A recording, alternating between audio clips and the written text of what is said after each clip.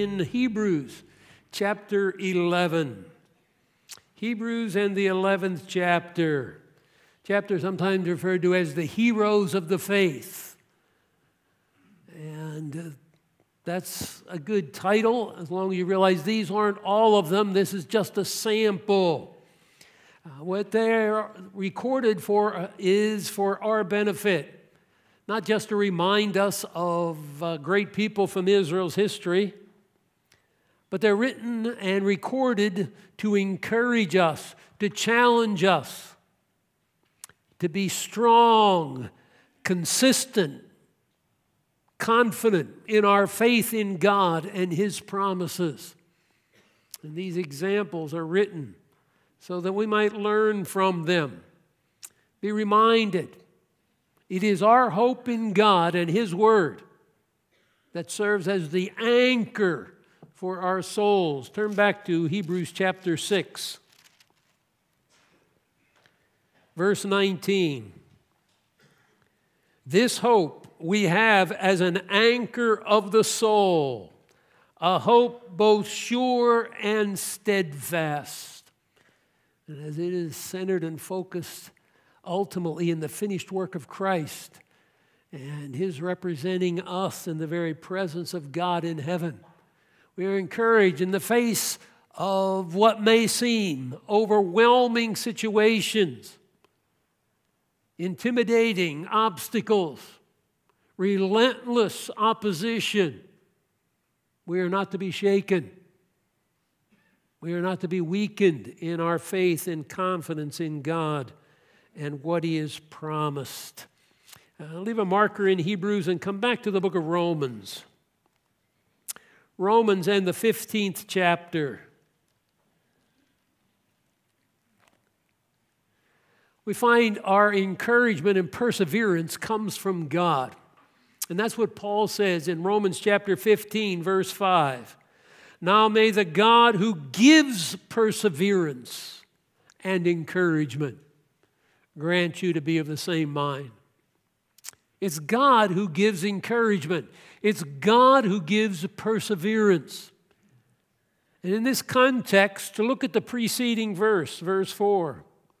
For whatever was written in earlier times was written for our instruction, so that through perseverance and the encouragement of the Scriptures, we might have hope. It's God who gives encouragement and perseverance, but He uses His Word to do that. In fact, Paul writes here to the Romans and tells us that what was written regarding Israel's history, through what we have as our Old Testaments, were written to be an encouragement to us, to be used of God to encourage our hearts, to enable us to persevere, be faithful to Him, and keep our eyes fixed on the hope that we have in the fulfillment of all that He has promised.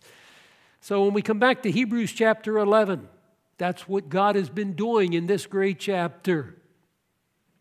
And in Hebrews chapter 11, from verse 4 through verse 31, the writer, under the direction of the Spirit of God, has surveyed some of the significant people in Israel's history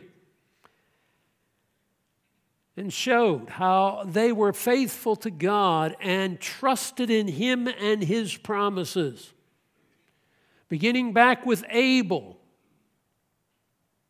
the son of Adam and Eve, in his faith in God and offering an acceptable sacrifice, all the way through the history, coming to the time when God brought His people into the land He had promised them. And the last person mentioned in verse 31 was Rahab the harlot, as Joshua brought the children of Israel into the land that God would give to Israel as their own land. We have gone from the faith of Abel all the way back in the Garden of Eden and subsequent time to the entrance into the land that God has promised. And we've seen some mighty figures of faith. Some stand out more than others. But he has moved through a list of about 10 people that he is given by name and moved us through the history recorded in the Old Testament and show that those who come to God must believe that he is, and that he is a rewarder of those who diligently seek him, as he said in verse 6. To challenge these Hebrew Christians to remain firm in their faith and in the promises God's given, even in the face of seemingly overwhelming difficulties and trials and opposition.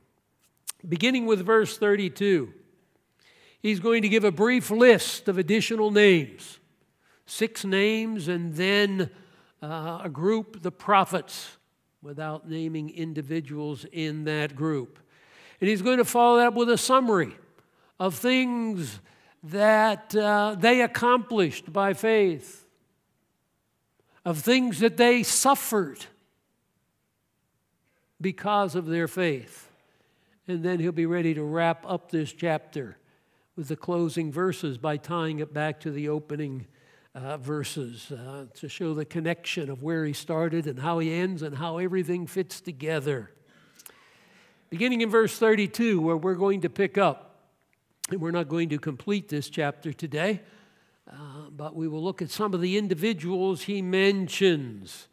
He's going to focus on the victories and accomplishments that were realized by different men who trusted God. Verse 32 begins, "What more shall I say? For time will fail me if I tell of Gideon, Barak, and so on." And he just runs through a list of 6 names, and then the group of the prophets.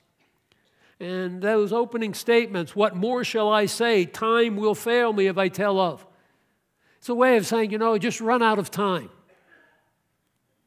There are many more individuals we could look at and see their faith and how God worked when they believed him. But I've run out of time and space to do that. But just reminds them there are many more recorded in the history of the Old Testament of individuals who trusted God and accomplished great things because God worked in and through them as they trusted him. The names we're going to pick up here will begin with the judges, and we'll come into the time of the judges. Remember, before we went from the opening with creation and then Abel offering the right sacrifice. We came to Abraham, where God established a covenant with him and gave him promises. And Abraham is the father of the nation Israel. We looked through Abraham, Isaac, and Jacob, and we moved into when God brought them into the land that he had promised under Joshua. Now we're going to the time of the judges. And in your Old Testament, Joshua, Judges, Ruth, and then 1st and 2nd Samuel. And what we're going to do here is get a sampling of individuals from the time of the judges, and it will bring us to the time of the monarchy established under Samuel and to the time of the reign of David, Israel's greatest king. And then he'll mention the prophets, and then he'll give examples of the things that these individuals went through. We're going to note these names. They're not done in order. It's interesting how he does it. In verse 32, he mentions Gideon first. "What more shall I say? For time will fail me if I tell of Gideon," one of the judges. Then Barak. But Barak comes before Gideon in time. We'll see that when we look back at some verses in a moment. Then he mentions Samson and Jephthah, and their order is reversed as well. Then he mentions David and Samuel, and their order is reversed. So in these different individuals, he doesn't take them chronologically. Probably because he wants you to realize he's not just following a consistent history here. These are individuals he's drawn from Israel's history. And there are many more. What more shall I say? Time would fail me. So he's doing these things, just throwing them out randomly. Like I might say regarding the prophets. The prophets had a great ministry in Israel. We have Hosea, we have Ezekiel, we have Daniel, we have Isaiah. Well, I haven't brought those names out in order, just to show a sampling of what we have. And I think that's what he's doing here. The first man mentioned is one of the judges. Gideon, Barak, Samson, Jephthah will all be judges, as will Samuel, the last one mentioned here. But come back to the book of Judges. Gideon is mentioned in Judges chapters 6 to 8. So Genesis, Exodus, Leviticus, Numbers, Deuteronomy, Joshua, Judges. The book of Judges, chapter 6 to 8, focus on Gideon. And Gideon was used by God to deliver the Israelites from bondage to the Midianites. Now we're going to see these individuals that are given examples of faith here have stumbles in their lives. They're not used as examples because they had perfect lives. They're used as examples because they are individuals who placed their faith in God and His Word and acted on it. There were times when they stumbled, but they believed God and responded to His Word. He had to trust God to go into a battle with overwhelming opponents. In Judges chapter 6, we'll pick up with verse 1. Then the sons of Israel did what was evil in the sight of the Lord, and the Lord gave them into the hands of Midian for 7 years. You see the sovereignty of God in this. For the judgment on Israel, for their unfaithfulness to Him, He gave their enemies victory over them. So for 7 years they were enslaved to the Midianites, the land of Canaan. Verse 6, the sons of Israel cried to the Lord. Verse 8, the Lord sent a prophet to the sons of Israel, told them why they were under judgment. Then in verse 11, God graciously sends the angel of the Lord, who is the pre-incarnate Christ.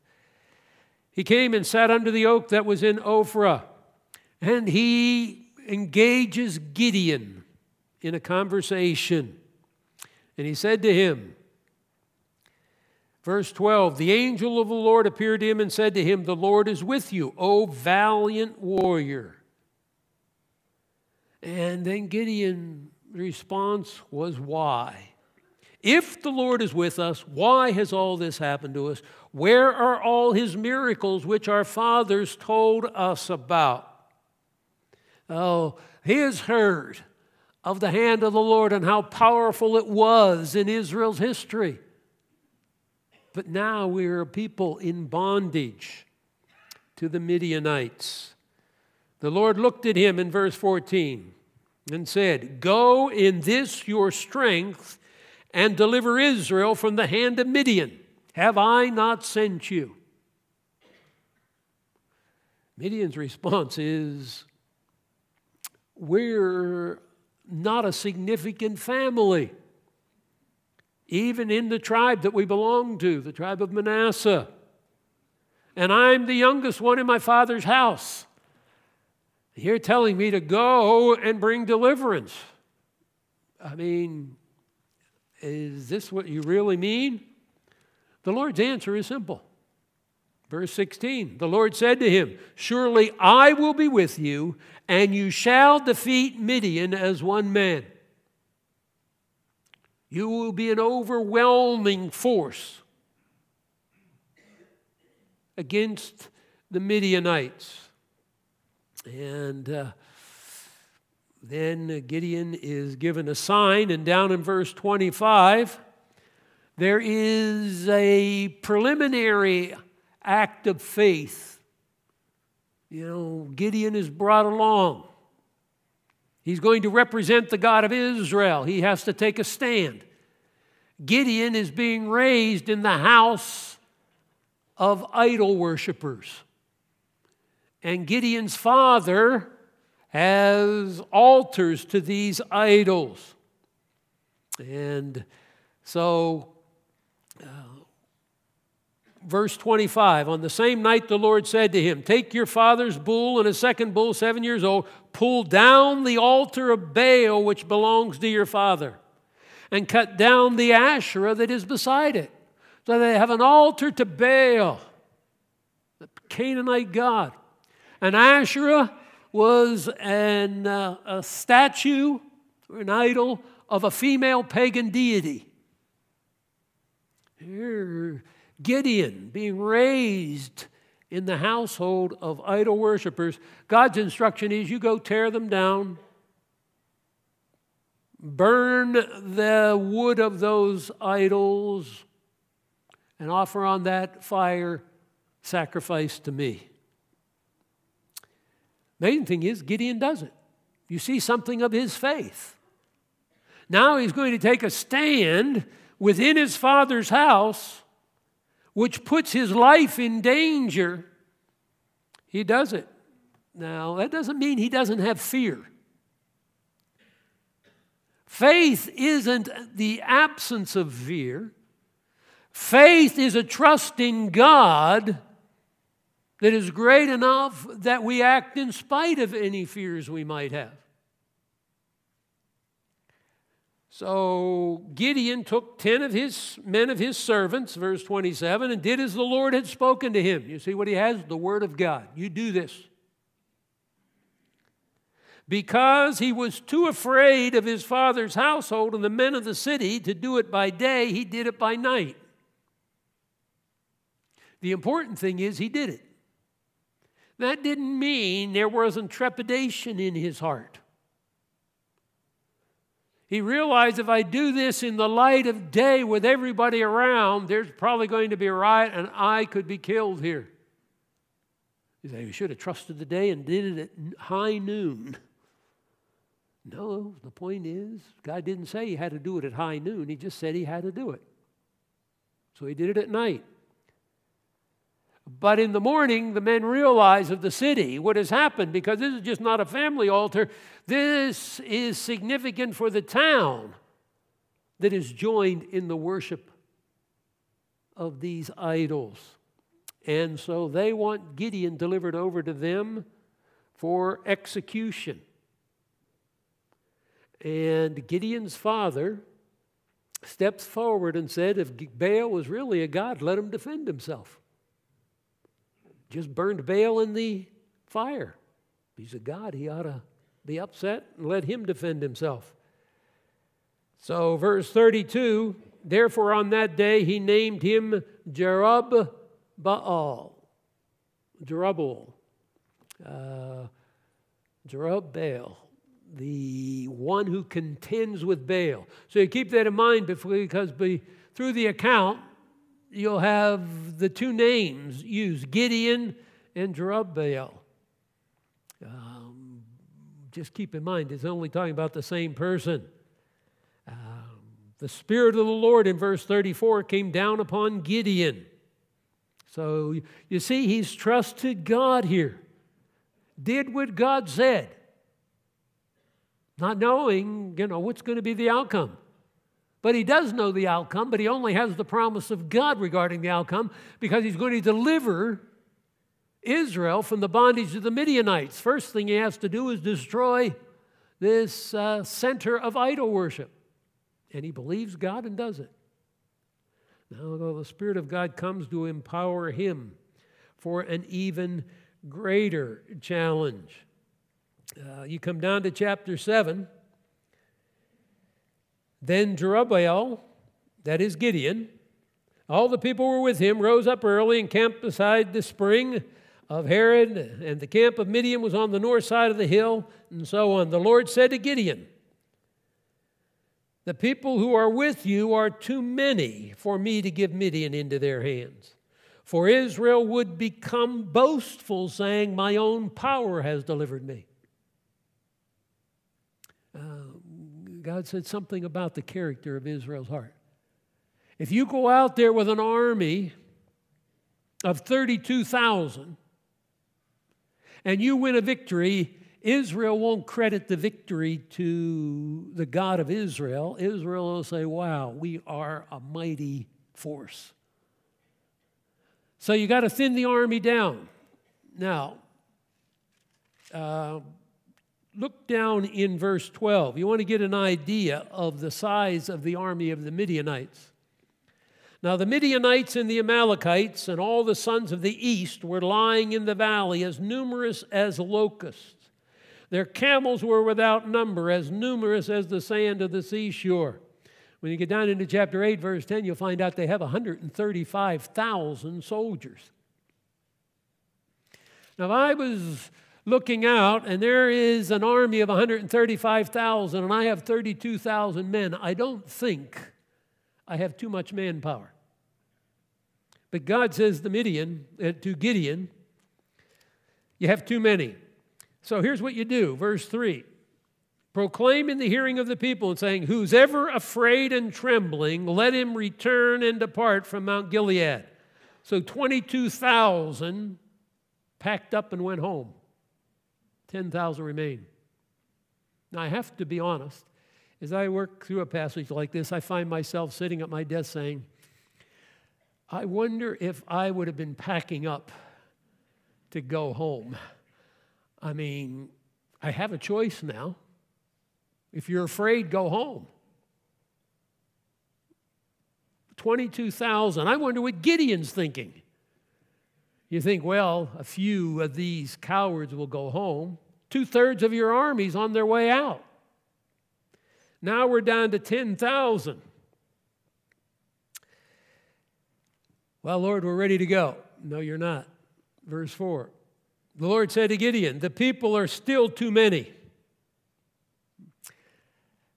You begin to appreciate Gideon's faith. God tells him what he has to do to whittle down the army. I would think that maybe I would want to have a conversation with the Lord. Lord, I have looked out. That's an intimidating army. 10,000 against 135,000. I think that's enough for you to display your strength. Gideon doesn't have to think here. You know what? He just has to do what he's told. Seems so easy when I read what God's told other people to do. We used to joke years ago, talk with Don, and I'd say, you know, you and I ought to retire from the pastorate. We'll go out and be church consultants. We'll just tell other people what to do in their churches. You know, that's always easier. I always have input for that.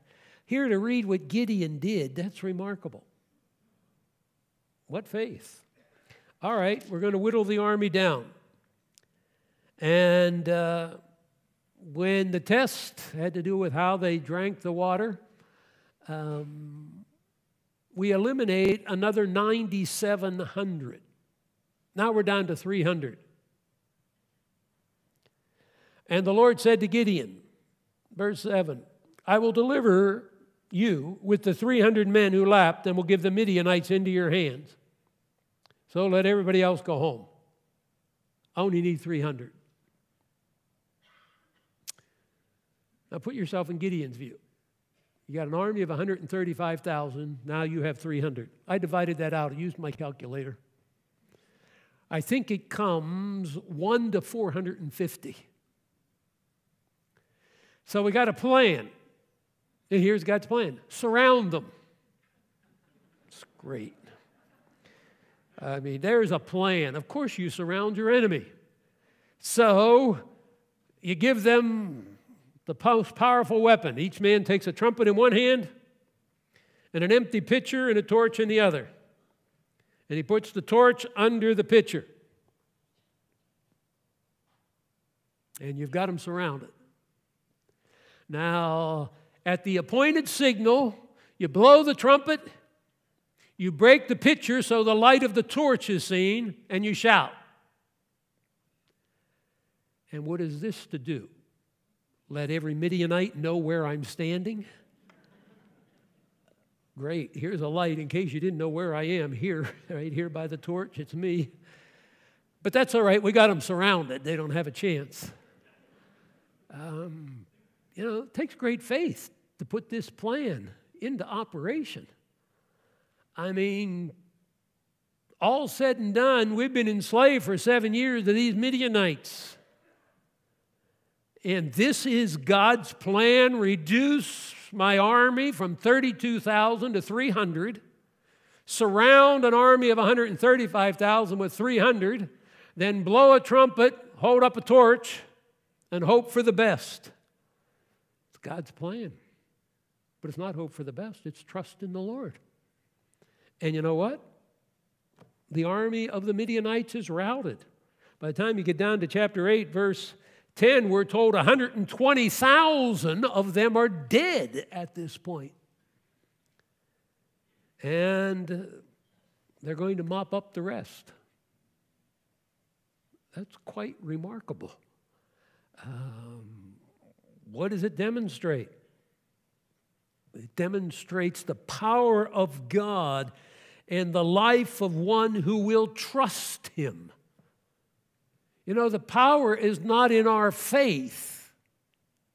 The power is in God. What enables God to unleash His power is our willingness to trust Him to do so. I mean, it seems so simple. It is. What did Gideon have? The Word of God. What did he have to do? Believe God. That's the point that these Hebrews have to understand. This is recorded, so we have to understand it. What do we have? The Word of God. What do? We have to believe what God says and act upon it and let God do what only God can do. Gideon didn't have to sit down and figure out, now, how do you win a battle like this? How many troops would we have to have? What's the minimum number you can go into war and expect to win? All of that's not the point. Believe God. Believe His promises. That's hard in our lives. I don't see how this will work out. I don't see what good will come of this. I don't see... No, of course we don't. Because we're seeing with just human eyes. We have to see with the eyes of faith. What limits are there on God? Did God need 300? I mean, He could have just sent a wasting disease like He will later in Israel's history and wiped out the whole army and be done. But He chooses to use the 300 and Gideon to demonstrate His power operating through the life of one who would trust Him. This account is used as an encouragement later in Israel's history. Isaiah will refer to it. We won't turn there, but in Isaiah chapter 9, verse 4, and in chapter 10, verse 26, he refers to this victory at Midian. But come over to Psalm 83, because this connects to the next man we're going to. Psalm 83, the psalmist refers to this. Victory under Gideon. Remember, this is against the Midianites and Midian. And so when you see that, you'll recognize it. Note how this psalm opens up, Psalm 83. O God, do not remain quiet. Do not be silent. And, O God, do not be still. For behold, your enemies make an uproar. Those who hate you have exalted themselves. They make shrewd plans against your people. They conspire together against your treasured ones. They have said, come and let us wipe them out as a nation, that the name of Israel may be remembered no more. They have conspired together with one mind against you. They make a covenant. You see the connection here. The enemies of the Lord turn their vengeance against the people of the Lord. In the Old Testament history, it's Israel. They're the people He chose for themselves. So God's enemies, those who hate God, note the statement of that in verse 2. They make shrewd plans against your people. This is the very thing that these Hebrew believers that we're reading about in the book of Hebrews are facing. Those who hate God hate God's people. Remember what Jesus said, if they hate me, they'll hate you. If they receive your word, they receive my word. The connection between God and his people is a bond. So he asks for God to rise up. And what's the example? Verse 9. Deal with them as with Midian. That's a reference back to Gideon. A recognition. It's not God does not have the power to do it. But God, please rise up and do what only you can do, the way you did it at Midian. With a handful of Israelites who trusted you. You destroyed the Midianites, your enemies, and the enemies of your people. And then he says, as with Sisera and Jabin at the torrent of Kishon. Sisera, he's the military commander noted by the next judge in our list in Hebrews 11. We go from Gideon to Barak. So here you have the same reverse order chronologically as we have in Hebrews. Some believe the writer of Hebrews may be picked up from Psalm 83, reversing this and followed that pattern. But he refers to the victory of Gideon, deal with them as with Midian, and as with Sisera. And Sisera is the enemy commander defeated under the next judge, who is Barak. So come back to the book of Judges. I should have told you to stay in Judges, but you can come back to the book of Judges, and we're in chapters 4 and 5.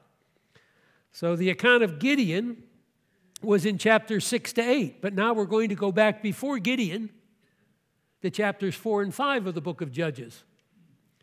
And Barak was used by God to give a great military victory over the Canaanite army under the leadership of a man named Sisera.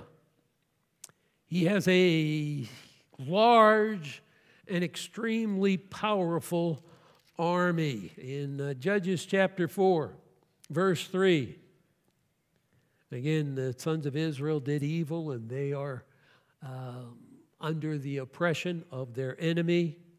And then the commander of this enemy army, the end of verse 2, is Sisera. Then verse 3, the sons of Israel cried to the Lord, for he had 900 iron chariots. And he oppressed the sons of Israel severely for 20 years. That was a formidable force in this time. 900 iron chariots. Not wooden chariots. I mean, these are iron chariots. And when you charge with 900 iron chariots, and then the soldiers that be joined with them, you have a crushing force. Now, Deborah the prophetess, the wife of Lapidoth, was judging Israel at this time. In a new situation. You have a woman judging Israel who is also a prophetess.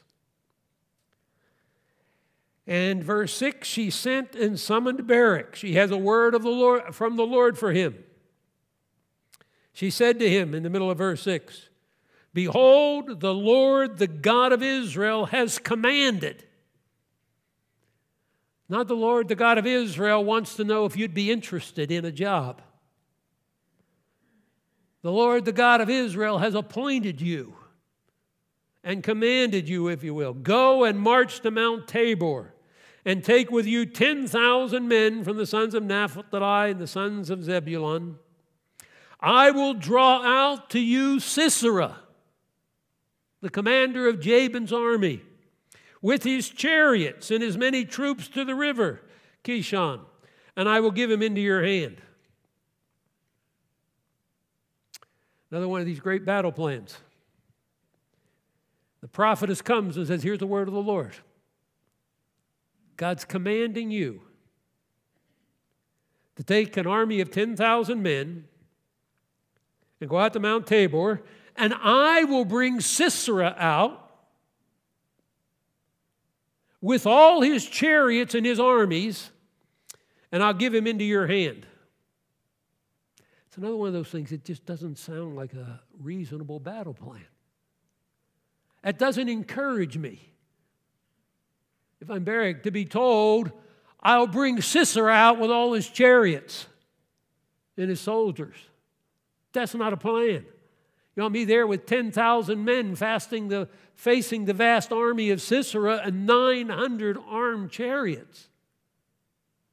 And you'll give him into my hand. Barak believes it. Now he says he won't go without Deborah. And that is a stumble. But he doesn't say he doesn't want to go. He won't go without Deborah. Now I tried to think, what would have been in my mind if I was Barak? One thing, I think, if the Lord changes his plan, I want Deborah there to be able to I get the message. So, Deborah, you'll have to come along, and I'll be sure the word of the Lord is right there with me. But because he's unwilling to go without the presence of this woman prophetess, the ultimate victory will not be Barak's, it will be a woman's, who will drive the tent post through the skull of Sisera and have the ultimate victory. But she goes with Barak. That account is given in verse 9. Then Sisera, verse 13, all his chariots, 900 iron chariots. We keep being reminded of this. Humanly speaking, it's an overwhelming army for Barak and his men to face.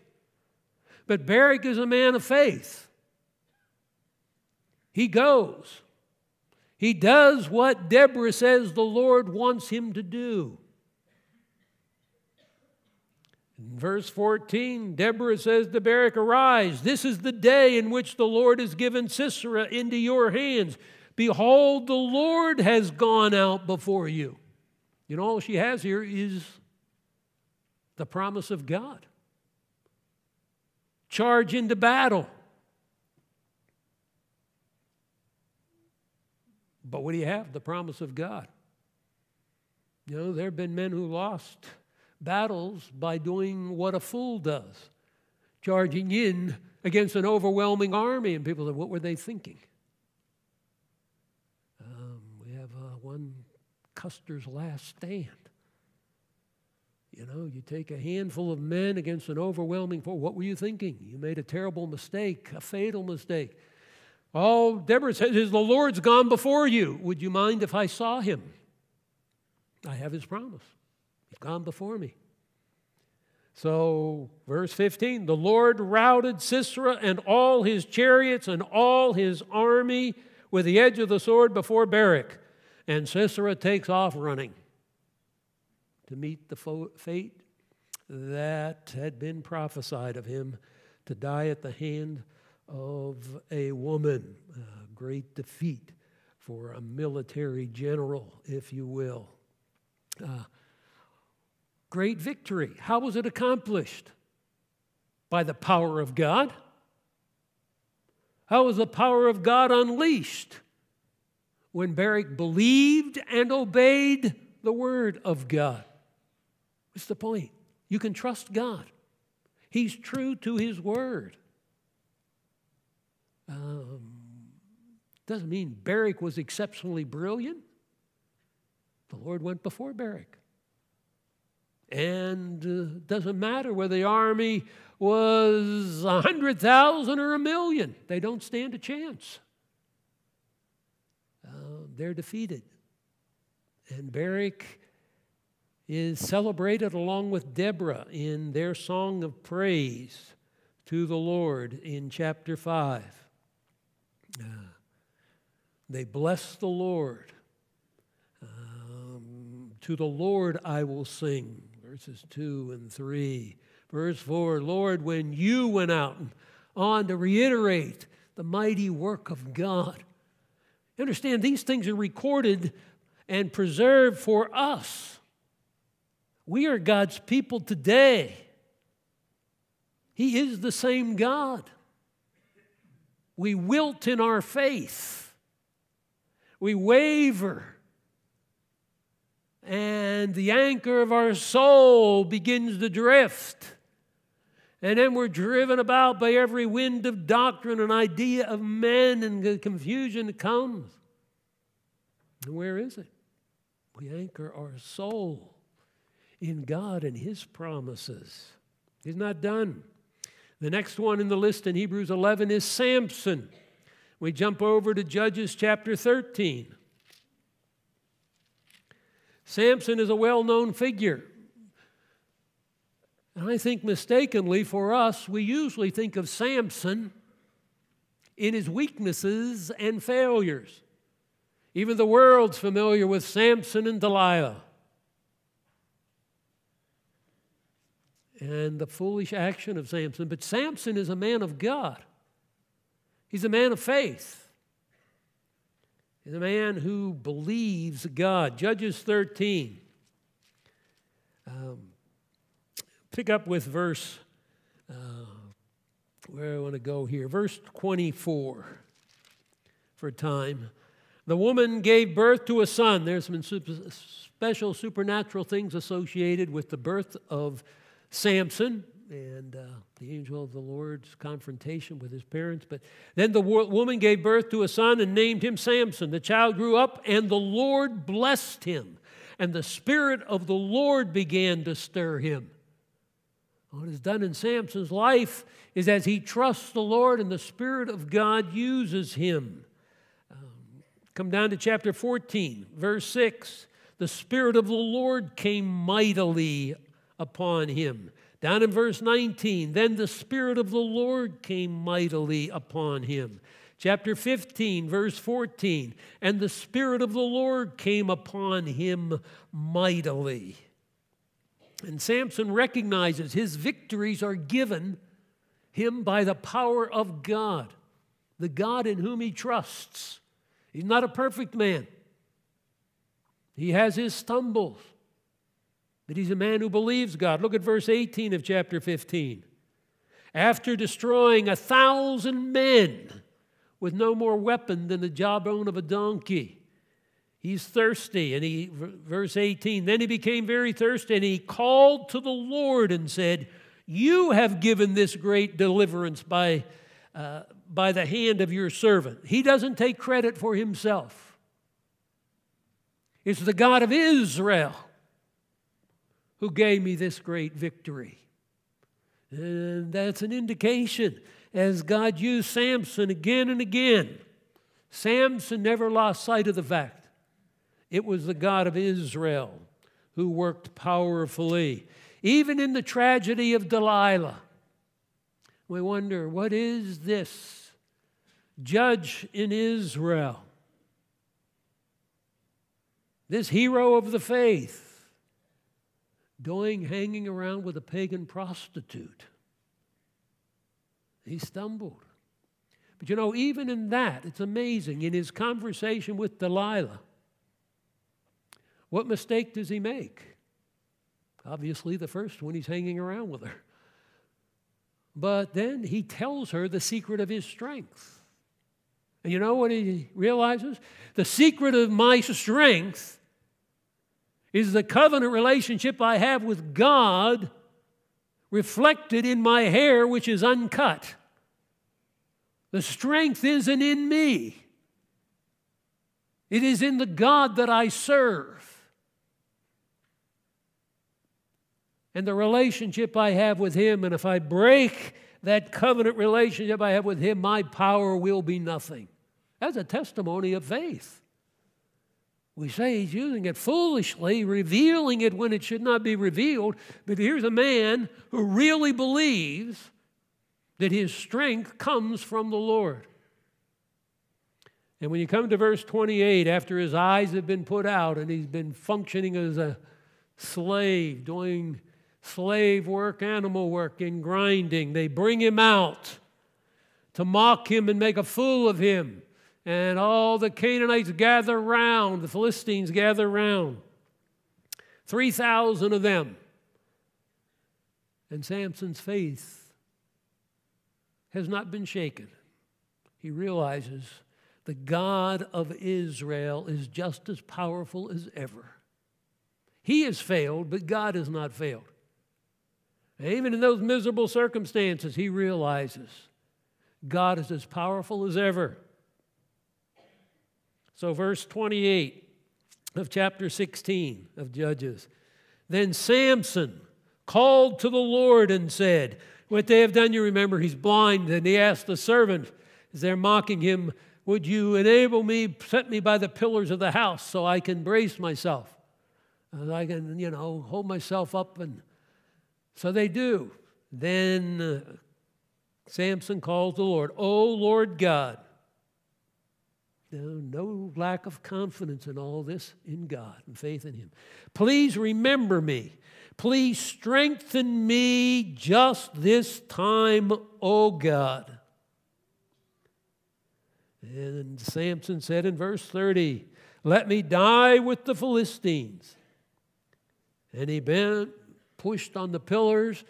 And this is a mighty feat of strength. These are pillars built to hold up a house in which 3,000 people have assembled.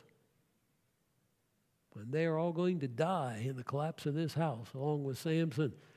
You see the faith of this man. I mean, you could say it's too bad the other things are there. I can't help but think, as I think of some of these men, how gracious God is. When we come to chapter 11, it's not their failures that are recorded. It's their faith.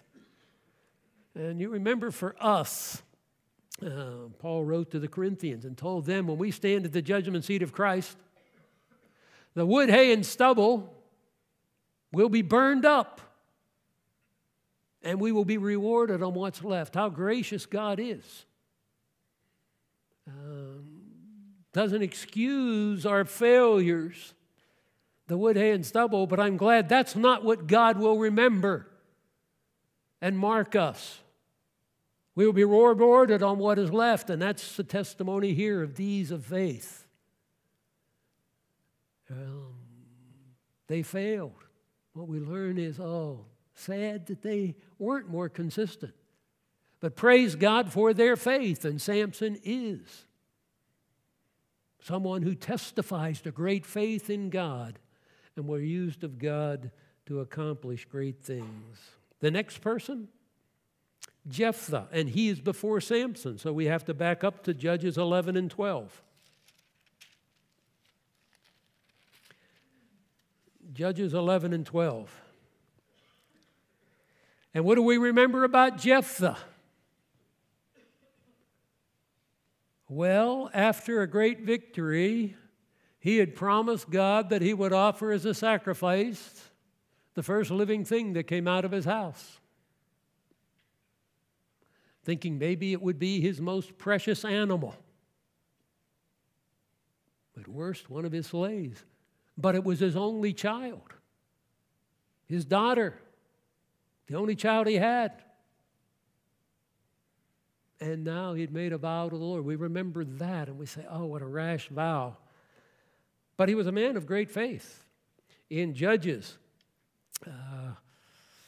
chapter 11, we will pick up, look at verse 31. Maybe we ought to be at verse 29, the first line. Now the Spirit of the Lord came upon Jephthah. And so he gathers the soldiers to he's going to use to bring deliverance from the affliction of the Ammonites. Verse 30, Jephthah made a vow to the Lord and said, if you will indeed give the sons of Ammon into my hand, then it shall be that whatever comes out of the doors of my house to meet me, when I return in peace from the sons of Ammon, it shall be the Lord's, and I will offer it up as a burnt offering. And the end of verse 32, as he crosses over, engages the Ammonites, the Lord gave them into his hands. And the Ammonites are defeated. Great faith. He realizes and acknowledges victory here depends upon the Lord. Only you, Lord, can give me the victory. I don't go here in my own strength. And he shows his faith in the Lord when he promises to give an offering to the Lord out of that which would be precious to him. He didn't realize how precious. But he makes that commitment to the Lord, and he realizes his victory will be complete if the Lord gives it to him, because he says, in the middle of verse 31, when I return in peace from the sons of Ammon. If the Lord is going to give him a victory, it will be a complete victory. Then I will offer whatever comes out the door of my house. Verse 34, when Jephthah came to his house at Mizpah, behold, his daughter was coming out to meet him with tambourines dancing. Now she was his one and only child. Besides her, he had no son or daughter. This is terrible for a man in these days. Your family line is done. And yet the indication is he keeps his vow. How he kept it has been much discussion. But for sure we know she never had any children, because it became a regular practice to celebrate her virginity, whether she was offered as a literal sacrifice or she was set aside, devoted to the Lord, and never married to have a family. The point is, Jephthah was a man of faith, and he trusted the Lord for the victory over the Ammonites, and then to honor the vow that he made, a man of great faith. The next man in the list in Hebrews 11, we've not been going back there because they're just the names listed, is David. David's life is recorded from 1 Samuel chapter 16 to 1 Kings chapter 2. He's a key figure. From 1 Kings 16, 1 Samuel 16 through 2 Samuel, and into the opening couple of chapters of 1 Kings. We're just going to look at one account, 1 Samuel 17. So you've been in Judges, just go a few pages through Judges, and then you'll come to Samuel. Ruth, the little book of Ruth is there, to chapter 17. We'll just pick up this account, one of the most familiar of David's life, but there are a number of examples of David's faith. He was not a perfect man. He stumbled. But he's brought us an example of the kind of faith we need to be used of God and experience God's blessing in our lives. And as a young man, he comes out, you're familiar, he's a shepherd. His brothers, the older brothers, are out with the armies of Saul to do battle with the Philistines. And the Philistines have a great champion. And that champion is Goliath. And the Philistine champion would come out and challenge the armies of Israel. Let me see where I want to take you. Did I tell you chapter 17? That's where I want to take you if I didn't. Verse 26. Then David spoke to the men who were standing by him. And Goliath comes out, makes his challenge. And look at David. He's a shepherd, come to join the armies of Israel. Saul, who's head and shoulders above the average man. He is kingly in appearance as well as the king. And this vast army of Israel, intimidated by this giant of towering stature. And what's David say? The end of verse 26. For who is this uncircumcised Philistine? Call him an uncircumcised Philistine. Note, he is not one of God's covenant people. He is not part of the covenant that God made with Israel. That he should taunt the armies of the living God? I mean, David is aghast. Who is this man? Would have the audacity to taunt the armies of the living God. He is an uncircumcised Philistine. Well, it's easy to talk. What's David go on? Verse 32. He said to Saul when he has opportunity to speak to him, let no man's heart fail on account of him. Your servant will go and fight this Philistine. Oh, really? Saul said, you can't go and fight him. You're just a kid. I said, well, when I kept the sheep, I had to protect the sheep, so I killed both a lion and a bear. Verse 34 and 35. And so verse 36, what's the big deal? this man, giant that he is, fierce warrior that he is. We are the armies of the living God. I serve him. Your servant has killed both the lion and the bear. This uncircumcised Philistine will be one of them, since he has taunted the armies of the living God. David said, the Lord who delivered me from the paw of the lion, from the paw of the bear, he'll deliver me from the hand of this Philistine. I mean, is that faith? You know, one thing to have had the Lord work in your past. You know, that's great. I can thank the Lord for the way he's worked, the way he blessed, the way he provided, the way he's cared for me. But now I face another challenge.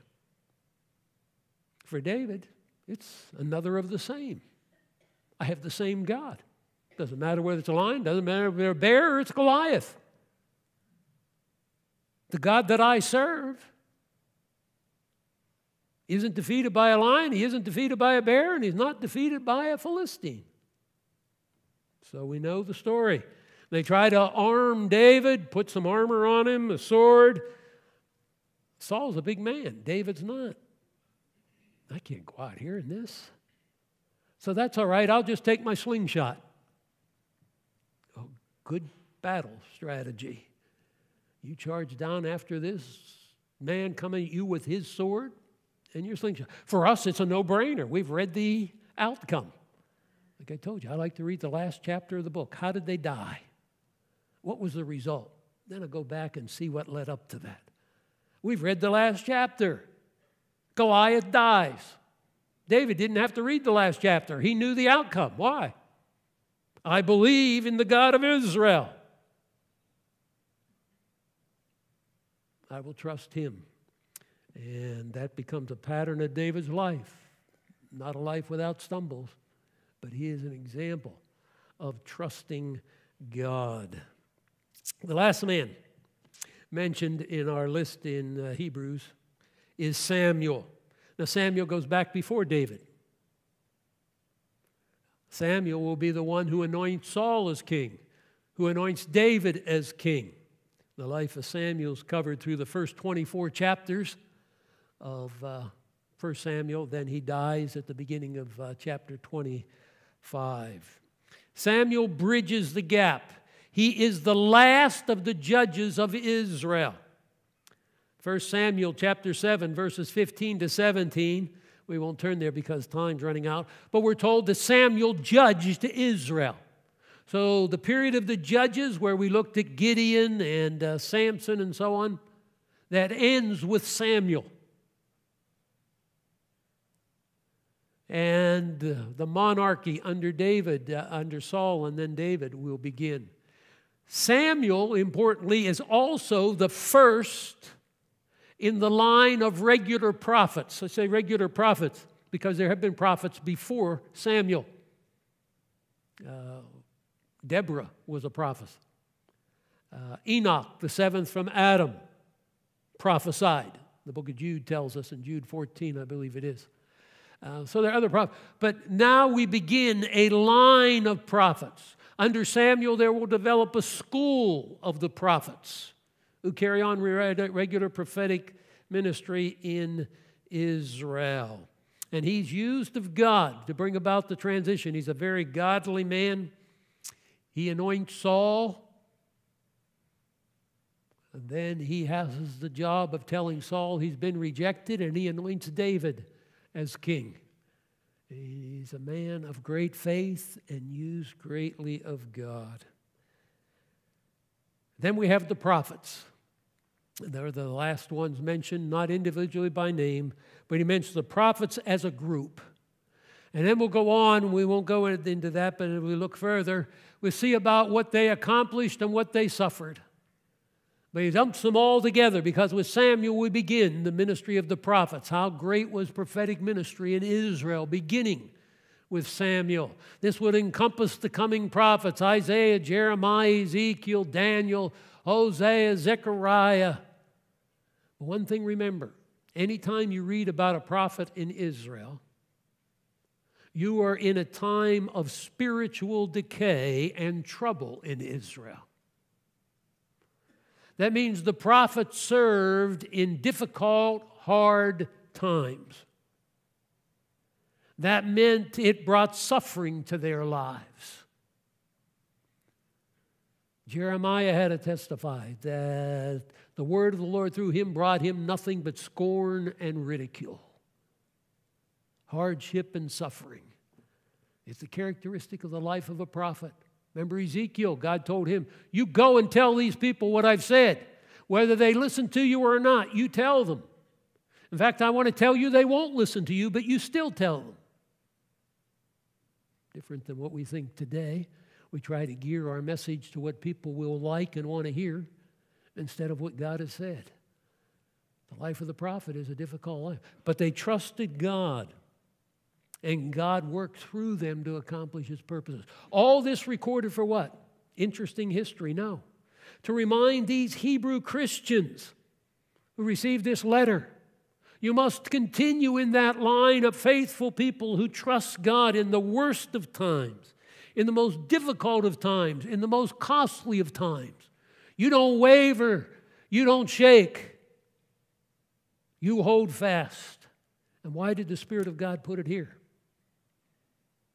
So we could study it 2,000 years later after these Hebrew Christians. Be reminded, we don't waver. We stand firm in our faith in the God who has spoken and the word that He has given. And we are not going to be driven about by every wind of doctrine and idea of men. We have the Word of God, His promises as the anchor for our souls. Well, I don't think I'm facing the kind of things that Gideon faced or Samson faced. We are facing the things that God has seen fit to bring into our lives. He's placed us in the circumstances of our lives so that we could honor Him where we are in the time in which we live, being a continual record of what God does in His power through a people who trust Him. Let's pray together. Thank you, God, for the riches of your word. Lord, awesome to be reminded. You are the same God who worked powerfully in the lives of those that we've considered together. You are our God. We are your people. We have your word and your promises. We trust you.